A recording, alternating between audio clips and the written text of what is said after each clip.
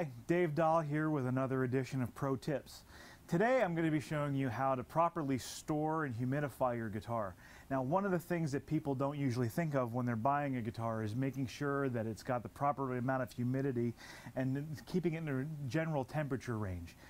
We recommend that you keep your guitars in a range of about 45% to about 55% humidity at all times. And if you can, if you're at all possible, leave the guitars in the case first and foremost. The case acts as a barrier to the outside world. Even in extreme temperature control differences, the case will actually act as a barrier and kind of slow the process down so that extreme cold or extreme heat don't get right to the guitar and affect them. To help regulate that humidity, you can always get a hygrometer to actually keep it in the case. You can attach it to the case lid, you can keep it in the case pocket, you know, anywhere that's really out of the way of harming the guitar. But that'll actually give you a good idea to show what the range of humidity is. There's analog ones, there are digital ones that work really well that actually show the relative humidity over the course of about the last 24 hours and the relative temperature as well. There are also products that are on the market that we sell here at the 1833 shop at Martin. One of them being our guitar humidifier that looks like a little snake. And basically what this is a sponge that goes on the inside of here. And it basically just goes, after you wet it, and shake out all the excess water. If it's soft, it's plenty wet. This basically just goes in here in between the strings and sits like that, completely out of the way from everything to shut the case. Finally, we have the Kaiser Lifeguard system.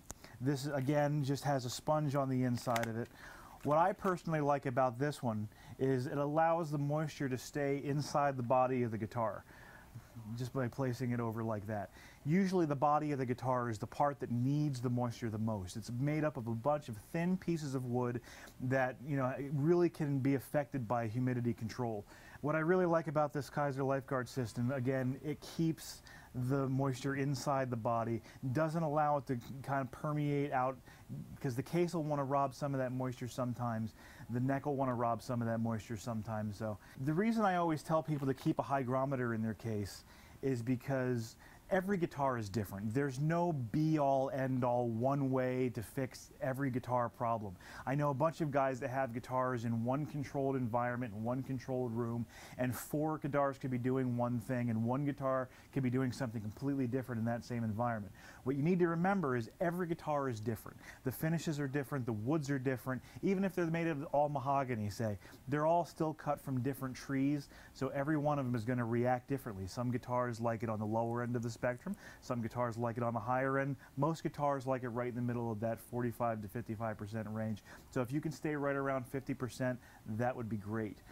The other thing to remember is a lot of new guitars usually move a lot within the first 5 years before they get acclimated to the environment that they're in.